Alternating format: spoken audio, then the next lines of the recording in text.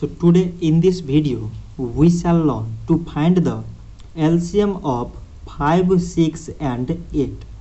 So to find LCM we have to choose the lowest number that can exactly divide any two of these numbers. So 6 and 8 are exactly divisible by 2.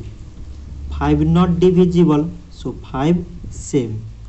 2 times 3 mean 6, 2 times 4 mean 8. So now we got 5, 3 and 4 which are not exactly divisible by same number. Therefore, its LCM is equal to, from this side it is 2, from here we get 5, 3 and 4.